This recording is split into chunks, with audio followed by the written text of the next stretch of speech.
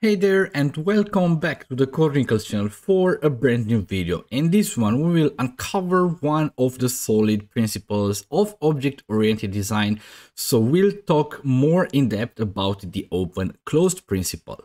And let's start maybe just from stating or trying to understand what exactly the definition of this open-closed principle, or briefly also known as OCP, and then try to understand exactly how can we find out when we look at some piece of code if it violates the open-closed principle or not. What are the red flags that would kind of like lead us to the idea that it might violate this open-closed principle?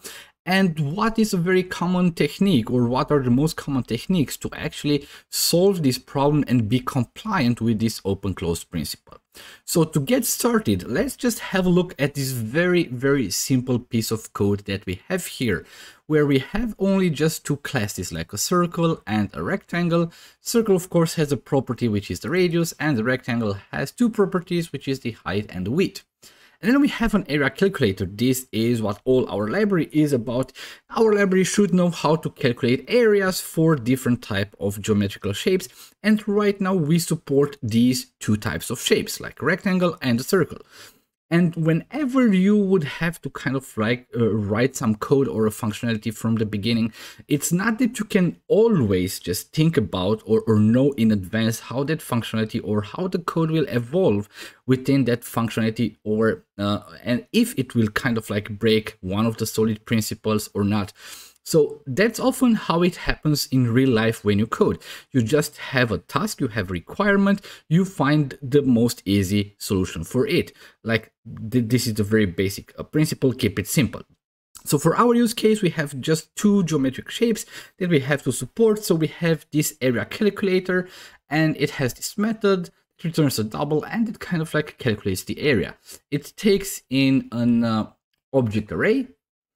And what we do is then, of course, we iterate through all the objects, and we try to see if it is a rectangle, then we have a certain way that we calculate the area for the rectangle. If it is a circle, or in any other scenario, because we have only two shapes that we support right now, so this means that it's either one or it is the other. So we have this else, it means that it is a circle, so we kind of like just use this this other way to kind of like implement how do we calculate the area for that.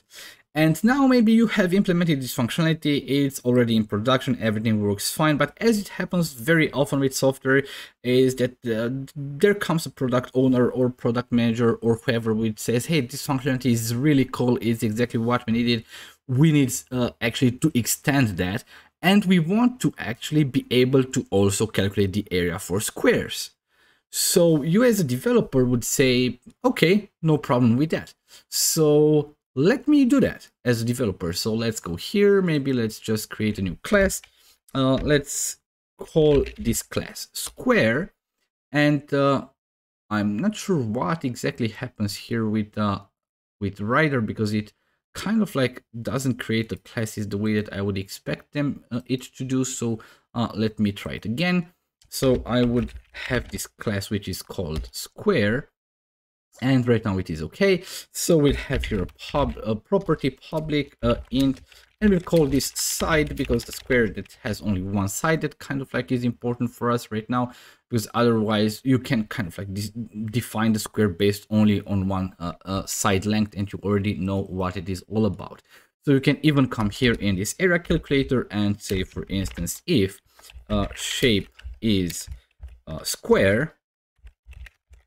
So in that case, okay, we want to have this difference, so we'll have here a square, and we will cast this object to a square. Of course, I have to also type incorrectly, because we know that it is a square right now, because we are inside this if, so it means that everything's okay. So in that case, of course, we also need a semicolon here, area plus equals, and we say here square dot side times square dot side.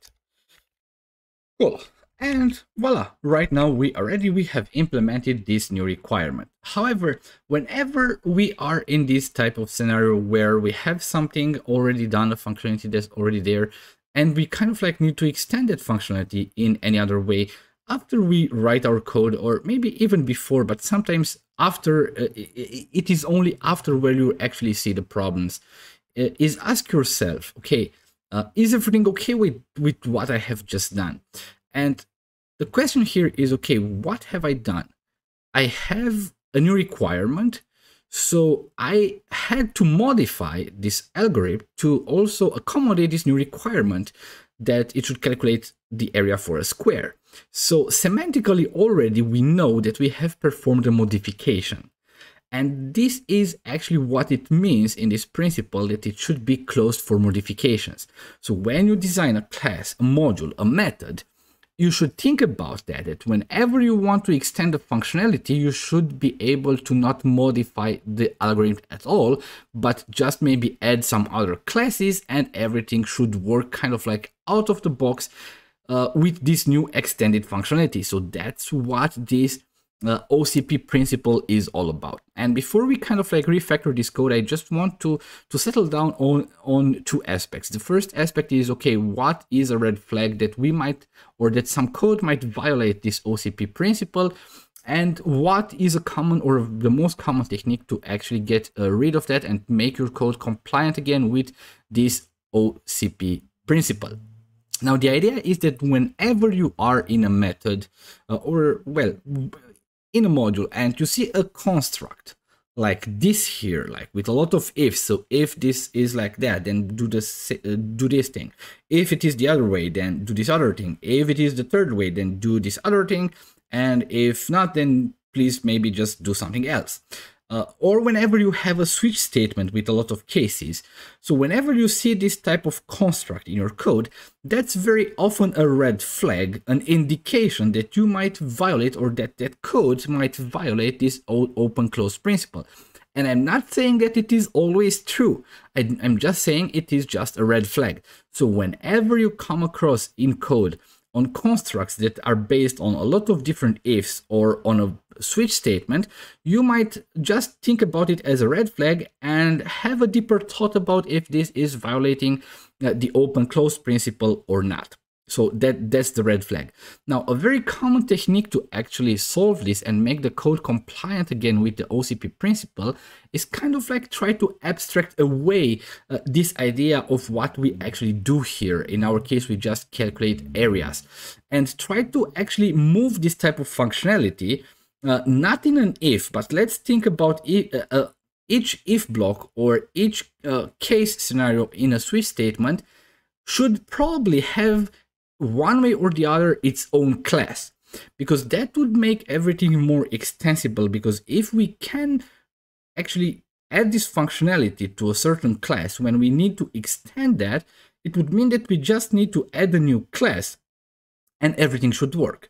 So the idea is that when we want to solve and make our code compliant to this OCP principle, is we try to abstract it away in other constructs if possible.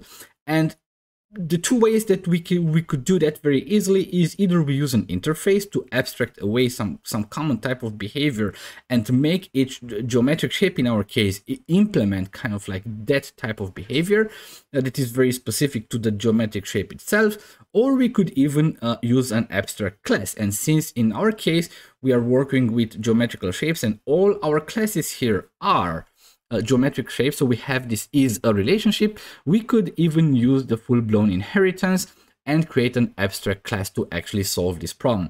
So let's refactor our code right now to make it compliant again with this open-close principle. So the first thing that I would like to do is I would like to introduce a new class, and I will call this new class shape. Okay, but that's once again exactly the same thing happened before.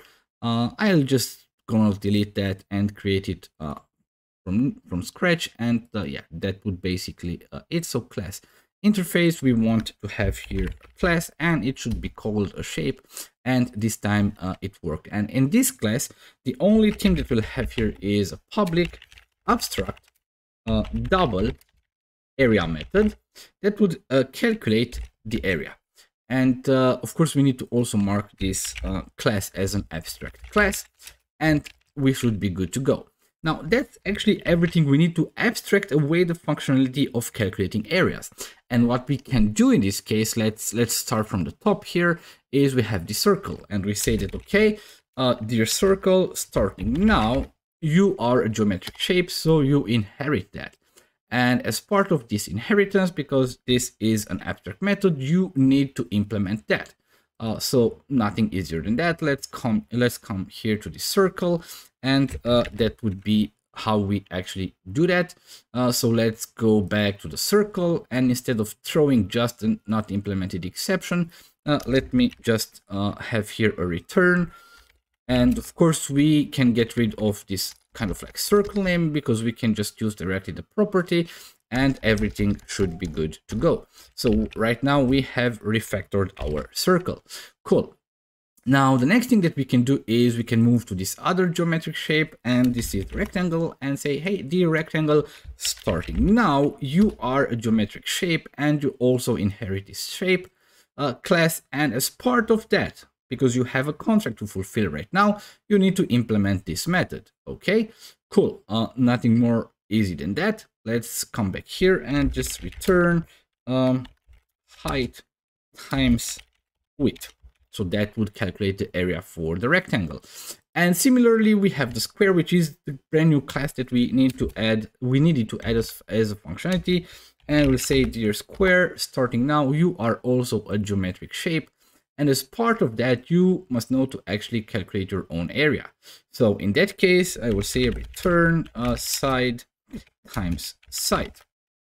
Cool. So we are okay with that right now. Now, the only thing that we need to do here is we can actually come to this method.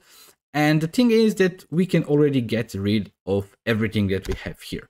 And you see that the time that we actually make our code compliant to this OCP principle, the entire code of the algorithm that we had initially gets way more simpler than it was before. That's another very important sign about the fact that you are doing a good refactoring and you are adhering to principles, is that your code actually gets easier to understand, more maintainable, and easier to test. And it just looks better. So the only thing is here, instead of having an object array, we will have a shape array. So we know that everything here is a shape, and we can just say area plus where is that plus equals shape.area, and voila, that would be it. At the end, we actually return everything. So right now, the code that we have is performing exactly the same type of stuff that it was performing before. But right now, it's actually fully compliant with this open-close principle. Because if somebody comes here and say, hey, do you have a very cool area calculator? Let's have also a triangle to it. Well, sure, no problem. We just add a new class for the triangle that would implement this shape. It would have to implement the area method. And here we literally wouldn't have to change any single line of code. It would actually remain 100% the same. Of course, if we want to also have an hexagon, no problem. It's very simple. You just add a new class, make it inherit shape, implement the area method. Nothing would change here in this algorithm that we have right now. So right now it means that whenever we want to add a functionality, we just need to extend that, but we will never modify this code again. Unless, of course, maybe, I don't know, we want to calculate maybe the area not for all the shapes, but maybe only for one shape, whatever. But that would actually mean that we need to kind of like perform a change to the functionality itself. So it's not an update, it's not a modification. It's kind of like it needs to change because the requirement is different.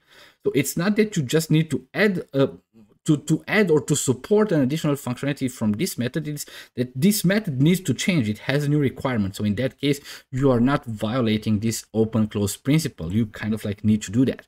So there's no problem with that at all. So that's kind of it about the open-close principle. As said, it's not very, very complicated. And as a very basic conclusion, I would just like to settle once again, whenever you have in methods construct that heavily rely on a bunch of ifs, or on a switch statement with a bunch of different cases, then that might be a red flag, and you should consider and try to understand if that code violates the open-close principle or not, because that is definitely a red flag. And if you come to the idea that it violates the open-close principle and you want to refactor that, the most common technique to actually do that is abstract behavior from that ifs or from that cases in standalone classes, because the moment that you actually do that, or well, in standalone classes or interfaces, the idea is that you just abstract them away the one way or the other, because the moment you actually have that, it means that whenever you need to add a new functionality, you just need to add a new class that kind of like inherits or implements that abstract class or that interface, and nothing should change with your functionality. So abstraction is usually the solution to make your code compliant to this open-close principle. So this being said, thank you very, very much for watching. If you enjoy this content and do you think it might be useful also for others, don't be shy and feel free to share that on your social media with your friends, with your colleagues, with your peers, with whoever you might think that it would find this video useful, and probably they will be thankful for you for that. And if you want to support this channel, very important, hit the like button, hit the subscribe button if you didn't do that already, and very important, just comment in the comment section if you have any question, if you have any idea, if you have anything that you want to talk about in this video, mostly related to solid principles and the open-close principle. Don't be shy, use the comment section, let's get in touch, let's get a discussion going, and I would be more than happy to answer all your questions or enter all your discussions. Once again, this being said, thank you very much for watching, and until the next time, I wish you the very best.